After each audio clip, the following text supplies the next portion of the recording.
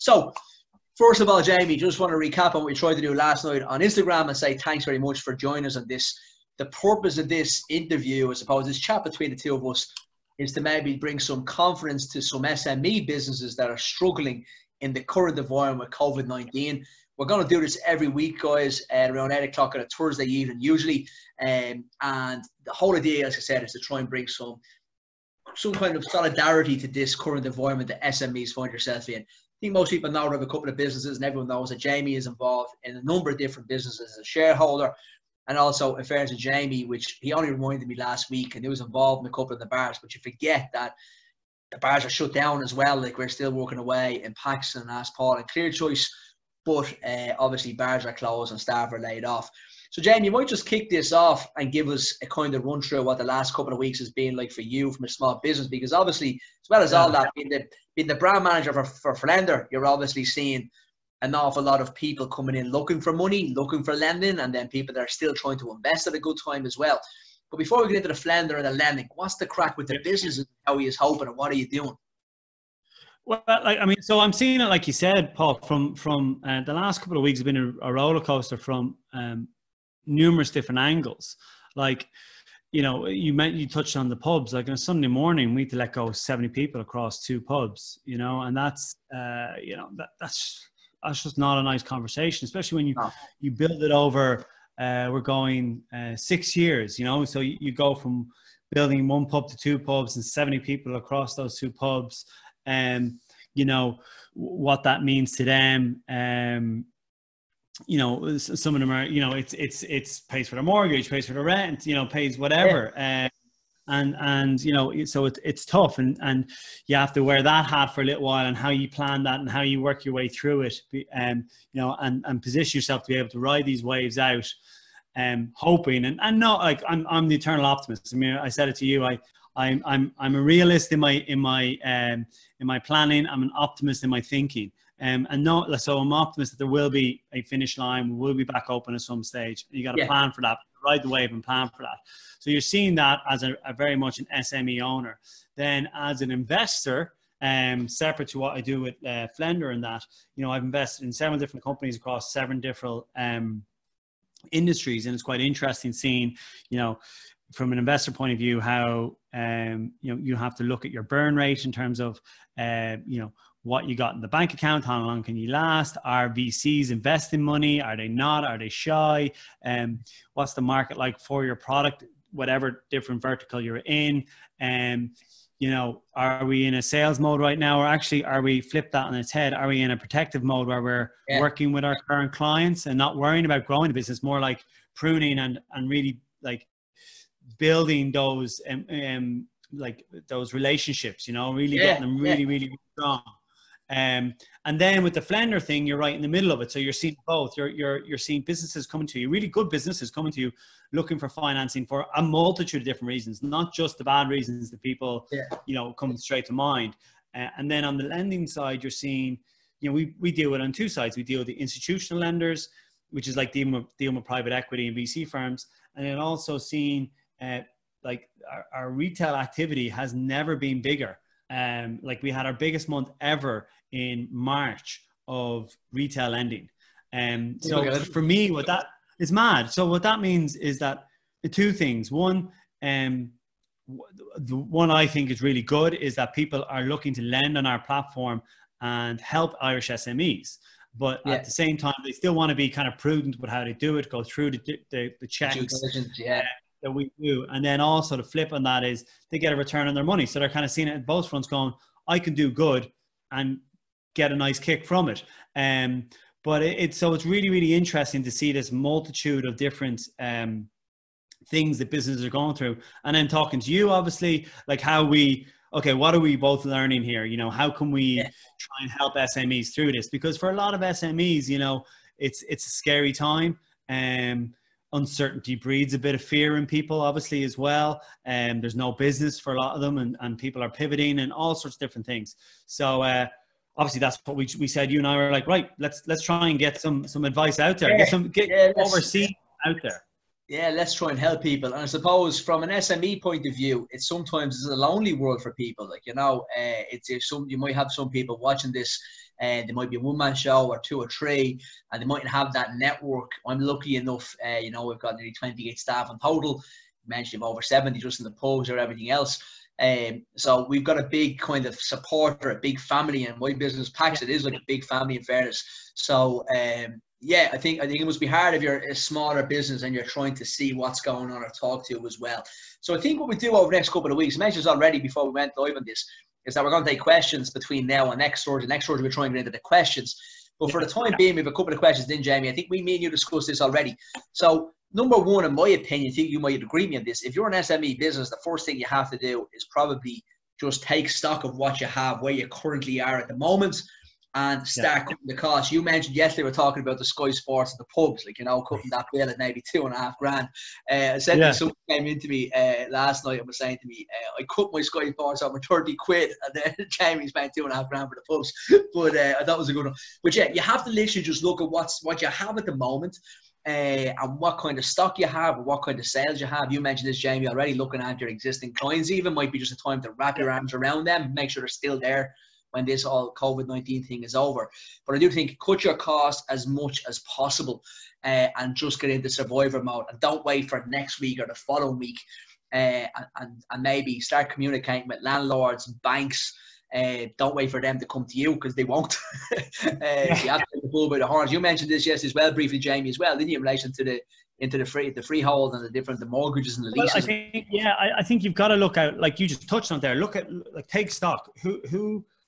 Firstly, who are your stakeholders in the business? And I don't mean who's invested in the business. I mean, what's your biggest cost here? Is it your mortgage? Is it your rent? Is it your rates? Is it different subscriptions you have? Is it wages? Okay, and assess all of them. Okay, what can you do in your mortgage? Go to your bank, see if you can get the 3-month moratorium, right? Your landlord, what can you do? Can you get a 3-month moratorium on it? Your finance provider, whoever that is, are they flexible with you? Okay, that's grand. What about your rates? What are they doing in rates? Are people pushing out rates? Aren't they? Subscriptions. We talked about Sky Sports. I even did it personally. I rang up Sky and I was like, "There's no live sports, lads. I'm not paying for this." Right? Yeah. And in fairness, they're like, they put their hands up and they're like, "Yeah." You know what I mean? So they're not paying until it's back. There's live events again. What else can you look at? You can look at your wages. Like right now, okay, so for some businesses, okay, there's nothing coming in, so they've literally just pared back to the bare bones. You know what I mean? But maybe some businesses are operating. Okay, what's essential to your business? Who are the essential people? Can people multitask as such? And can people wear a couple of different hats? Yeah. What's like example? What I'm trying to do. Small thing I'm trying to do is 2-3 times a week order from the local restaurants or cafe, whatever's kind of ordering food or delivering food around the place. That's a good one. And I went locally to the Chop House, and he says he has 3 people in there. He comes in at 7 a.m, does a lot of prep.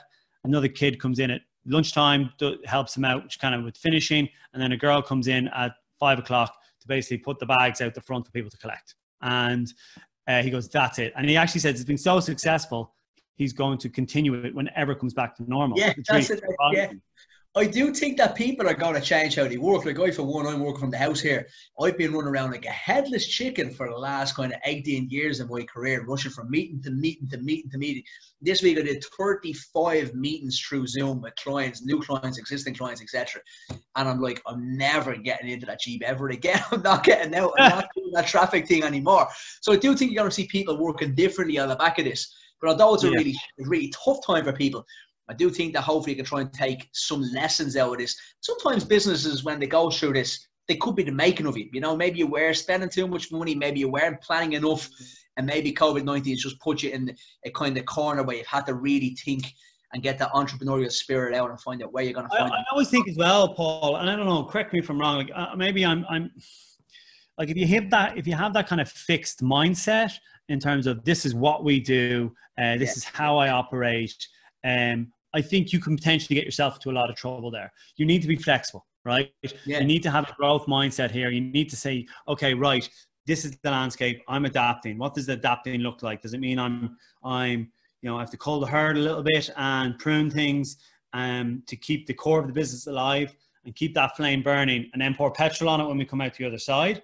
Yeah. You know, is it, or, you know, do you have the runway for that? Or if you don't have the runway, why didn't you have the runway for that? Is it, Good point.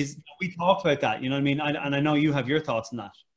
Yeah, I do. I think what people have to realize, if you're an SME business, or if you're a one-man show in particular, and you haven't got money in the bank, or you haven't kind of prepared for something maybe going wrong. Okay, no one knew it was going to be COVID-19, but you always need to have something in the back of the bank there to make sure you can survive a downturn in business or something going wrong.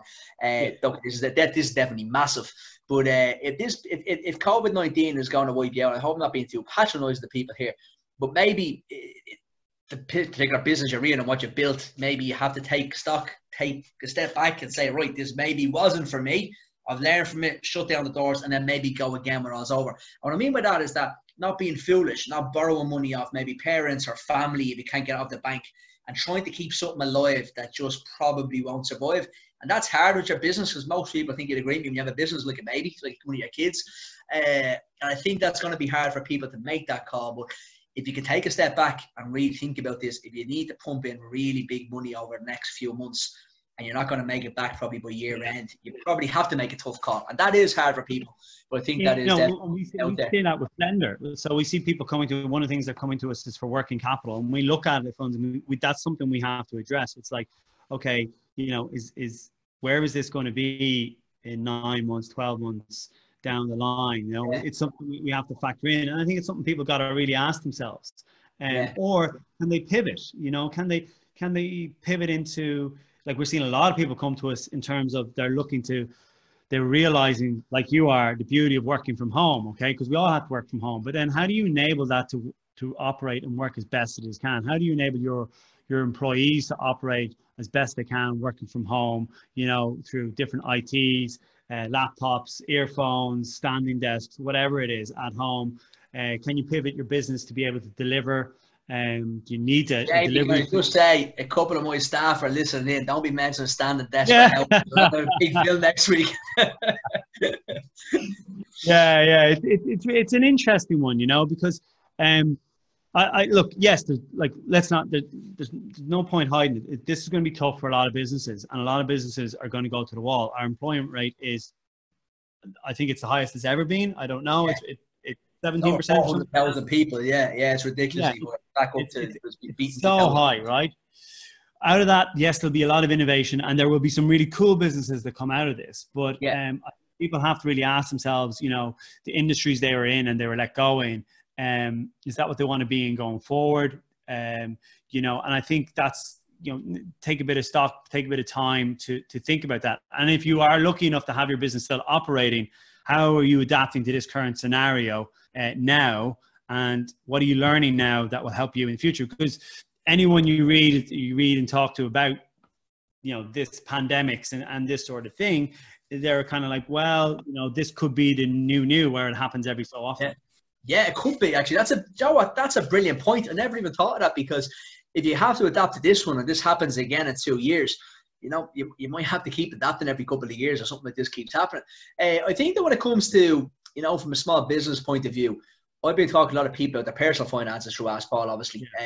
We said we do 20, 30 kind of full financial reviews with people on a weekly basis, and it's great. But I always say to people, this is the perfect time to do that money diet. You know, you kind of spend too much money and you know you have to kind of watch your money, but you never actually get there. Well, now you're in lockdown, you can't really spend anything other than your food shopping. Okay, maybe you can go on buying online and buy stuff, but you probably shouldn't be. I think it's the exact same for small businesses. I think this is now the time to really cut your costs down and examine where were you a bit loose with your money, where were you making the wrong decisions, where were you just overpaying for stuff that you probably didn't need. Did you have that extra staff person? Did you have that extra, I don't know what the cost was, did you have that extra bill coming in that you didn't really need because it made life easier for you as the owner, maybe not to put an extra hour in? And if you can reverse that and put that extra hour in, then you know, maybe that might save you money in your business over the long term. So I do think that's a massive possibility for people, like, you know. And also understanding what you can avail of right now. Do you know what I mean? Like, so there's a lot of the government are doing like things that we never thought they would do or never knew they were capable of doing, right? In terms of enabling SMEs, because they understand that I think they're taking the viewpoint that there is an end in sight. We don't know when, but there will be another side to this, right? It will come, yeah. In order for us to come out the other side, we need the economy operating. We need businesses kind of positioned. So what you're saying is perfectly right. It's like, okay, let's look at, you know, what were we kind of wasteful on? Okay. But also, what can we avail of to keep the business ticking over? You know, is the wage subsidiary scheme, you know, what is your local EI branch doing? You know what I mean? Your enterprise, you know, what schemes can you avail of here? Because look, we're all going to have to take a hit in some shape or fashion here. And if we can keep the doors open, fantastic. But then prune that business, take that time that you now have to, okay, what's important, what's not? What am I really good at that I'm not getting to spend most of my time on, and why? How do I enable myself to spend more time on that? You know, in terms of what, you know, that Pareto rule, you know, what 20% of my time is giving 80% of my revenue, or even what's generating 80% of my revenue in general in the business. You know, these sort of things are pretty important. Like, if you're not good at it, how can you outsource it? Is that a contract? Is that an employee? Or is it just wasteful, like you touched on? And I think an SME is not a whole lot different to running a household in terms of looking at your finances in that regard. It's not, and you know, you mentioned a couple of things there, Jamie, I think that are really cool. The likes of the EIs, the Enterprise Ireland. I know I've been getting emails off Rob Cullen down in the Dublin Chamber. And they're great. They're sending so much through, like. They are brilliant. The Rob's really good. So we're getting a lot of emails out. We're asking for surveys. So if you're somebody that's down to, like, I'd be so busy all year round, but I always find it hard to get to these events. But now everyone's doing webinars. It's a great time to maybe upskill in areas that you hadn't got in your business, whether it's that social media course, or whether it's reaching out to like Dublin Chamber or the DLR, or whether it's the EI, and find out what grants are there. The only thing a lot of business people don't do, and I'm kind of a bit guilty of this as well over the years. I'm lucky we've got an executive team in place now, but business plan. So you do a business plan at the very beginning, maybe when you're setting up your business, you never get a chance to actually go back and do the business plan again. Just put it on the long finger. So now might be the time, if you haven't done that in a couple of years, just get down and get an hour or two, or say, right, what's the next phase of my business? This is a big blip. This is time to regenerate ourselves and get going. I think, or even like it could be, Paul, it could be that idea that you have that, like, I never had time to think about that idea or innovate, or, you know. Yeah, actually, that's true. Maybe you're an employee watching this, not my employees, but if you're an employee and you feel like you want to do something, maybe now's the time. You know, it can be weird. Like, you know, it'd be a great time for you to think about those things. Yeah, it's look, I mean, you there's some very, like, for some people, yes, they have to, they're kind of think, they have to think real short term. They're being laid off. They have to kind of figure their way through this. Okay. And you're hoping that the different schemes in place will allow them get through this. Okay. And we'll come out strong. But like the SMEs that are working now, I mean, you've got to pivot. You got to figure that out. You've got to avail of the schemes that are there. You know, and take the time as well now, if you have the time, because some businesses are flat out, you know what I mean? They are, and you know what I mean? Fair play. And they're adapting and they're going with it. But if you have the time, I would think, step back, you know, like you said, do a bit of research on that idea that you had, or do that online course on something that you had an interest in or wanted to know a bit more about, particularly if you're, you know, running a business or a management level and you have that space now. I think you got to take the opportunity when it lies in front of you, and not kind of linger. Because I think if you linger, that's where you might get yourself in trouble. I think you've got to set short, medium, and long-term goals. Don't be fixed to them, because obviously the landscape can change, but have some sort of direction and start heading in a direction. Yeah, a direction is important. The other thing you mentioned there, and I must say, I wouldn't be one for the politics, or talk about politics in these situations. I must say I'm really impressed with how quick the government have moved for SMEs and moved to back employees and to help SMEs try and keep their staff on the payroll. And I think Pastor Donoghue said something about keeping your employees close and making sure they're still on payroll and still ticking over. So when you come out the other side, it's not a scramble for trying to get businesses back up and running. So I know I've probably given them a fair shot of a pop over the last number of years, Fianna Fáil, but I do think I'm very impressed with Fianna Fáil and what I'm seeing over the last number of weeks and months for small businesses. So hopefully that continue. The one thing I'm a bit disappointed, you kind of alluded this when we were chatting the other day, Jamie, is the insurance industry. So yeah, I think there needs to be a bit of where do I start, Paul? Where do I start? Well, look, I mean, it's like when we were talking. So if I put my SME hat back on, right? Yeah. And we looked at the range of things. We were like, okay, bang, mortgages, lease, bang, rates, wages, right? We have to do all these different things. And then the next thing on our list was insurance. And, you know, we look at our cover, we had, you know, contact with our insurers on it. And, you know, everything was positive. And then things went quiet, right? And then you're like, and then we are not, like, you're not covered here, basically, is what they said. And I think you've read across the coverage in the media has been in both the pub and restaurant world on this front has been, there's been a lot of coverage around it. And Pascal, the Minister of Finance, had to pull them in and give me a chat to. And it'll be very interesting to see how it pans out, because there's a bit of it's like a moral thing here. Do you know what I mean? Like, this is really, you know, the pub world alone, pubs directly employ 50,000 people in Ireland. And God only knows the knock-on effect of suppliers and all sorts of things with that. But, you know, those insurers, you know, they've been saying, oh, we're getting a bad rap these last few years with premiums going up and their profits going up. And everyone be kind of going, what's going on? And then they turn around and they don't pay out. Jamie, let's be honest here. They're completely taking the piss. It's like they are. There's no. I tried to sugarcoat the language was, but they really are taking the piss. It's difficult. It's difficult to work with them on this. And I think, you know, we'll see what happens after this chat that they've been the direction that they've been given from both the central bank and the Minister of Finance in terms of how they're going to behave. But it's you know, the realist in me thinks that this won't be solved quickly, and it'll be like typical insurance. They will drag it on, and it'll be 2 or 3 years before we get any sort of answer.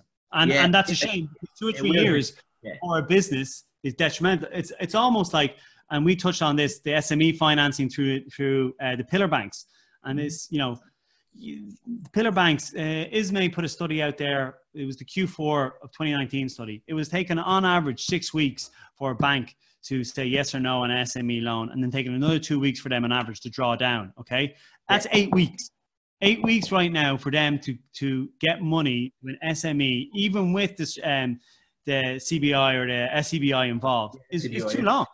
Yeah, no, it's madness. Not in the current environment, it's madness. And in fairness, I must say, I did say this already when I was promoting what we were kind of doing the Thursday evenings. I did say that I used Flender before for one of the businesses, and it was brilliant. I'm not just saying this because you're on, and we're talking about with Flender, but that whole thing of having a quick turnaround of the decisions, not even the process of getting the money. It's somebody saying, yeah, within 24 hours, getting the paperwork, getting going. And then we went back to Flender with another kind of idea business-wise, and we're growing again. And that was organised top up and money in the bank. It was in 3 days. It was a ridiculous service. But, and that's what I'm saying, from an SME business point of view, if you've never gone, and again, this is not, we haven't honestly rehearsed, it's not a pitch for Flender here, it sounds like one. But if you are thinking about stuff that you maybe felt like you missed and you didn't spend time investigating, whether it was peer-to-peer lending or whether it was a grant from the Dunleary Rathdown Leo that I used for one of my businesses as well, apparently they were brilliant at the local enterprise office for a start and clear choice for us. Or whether it is going down the Rob down in the Dunleary Chamber or the Dublin Chamber and having a chat about what support you can get for your business. Take this time to reach out to these people now, so you know when you come out the other side what's involved. Even if it is going to Flender or anybody you're trying to find out what's the crack of getting a loan, lads, and you need X amount of accounts, just take the next 3 or 4 weeks to get those accounts together. Because generally I find when I went to Flender, it was more I delayed at trying to get the paperwork together for Flender than Flender did put it through the process. So well, look, I mean, we partnered with people like yourself or Big Red Cloud because, you know, they're an online software company, so their accounts are always up to date, you know. And what we're trying to do here is look, I don't want to sell the product, right? This is not a time for selling. No, it's not. We're not doing that either. We're saying how easy it is though for businesses, which has a great pitch. Yeah, and what I want SMEs to know is that there's options. That's all. Yeah. There's options. Yeah. And what anyone ever wants is options. They don't want just one avenue that you can go down. And right now is a time more than ever where you need an array of options to assess and see, okay, which one is fitting with what I need right now. You know what I mean? And I think that's the most important thing that we need to kind of get out to the market. You know, if that's true, and like for example, for you, you can give independent advice on the whole plethora of options that are available to you personally and as an SME. You know what I mean? And I think that's the most important thing that we need to get across to people. Yeah, no, it is. Like I said, I think when people go, look, I think when I was going through the business over the last number of years, sometimes when you're, I suppose, that entrepreneurial thing, when you're trying to grow business, you can sometimes just become a little bit stuck in the mud where you have a concept, you have an idea, and you can't find your way through it because it's all just so cloud. There's a million things going through your brain, whether it's success or failure, staff, family, yada, yada, yada. But sometimes you just need a break. And I think this, I know it's been unfortunate what's happened with COVID-19 for businesses, but maybe this is the break you need to step back, evaluate, and then reach out to people, try and find out how you grow your business, how we, and even, I know a lot of entrepreneurs, Jamie, that don't have, like, I didn't go to business college, didn't do it, went through the insurance industry, did all my exams at even time, and came out the other side the way we have. So I know loads of people that could do it, maybe doing an online business course or just educating themselves a bit more in business skills to help their business. So it's not even about the lending part of it. But look, I'm not trying to put too much of a positive spin on disaster for people here. Let's not take it away from the awful situations awful people find themselves in. But let's try and get the positivity going on it and try and use the time to upscale, invest in your business. Like I said, I think be real with your thinking and your planning, but then be the optimist in where it might go. You know what I mean? Yeah. Look, it's going to be tough, and that's why you need an array of options, because you're going to have different problems and you'll need different solutions. Yeah. And like, it's always good to go to someone independent, separated from them all, for a bit of guidance on it. And we work with loads of third-party brokers in that regard. Yeah. You know what I mean? And but I think for an SME now, like we said, if you're like, what's the here and the now? Look at the short term. Survive, and then try and kind of almost sustain yourself through it. So survive first, sustain yourself through it, and then if you get time, start planning to set yourself up for success when you come out the other side. Yeah, no, I do. I think that's vital. And look, Jamie, I think that's a great note to probably finish up. We're trying to keep these a half an hour so people's attention span and kids throwing stuff at their heads and even time won't get. I'm surprised neither one of our kids kind of lingered in the background. My young lad Luke is 3 and just walked into the office and took a can of 7-Up off my table as I was talking. So yeah, I nearly had an interruption. But listen, it's been great, and we're going to do this every Thursday evening. Probably on our Zoom. We'll try probably Instagram again next week. But we're going to do, if you're listening to this, or watching us, try and get questions into us. I think next week we might probably start off talking about finance and where you can go over finance and the options that are available, and try and bring in 1 or 2 business lessons on each half-an-hour session over the next 12 weeks.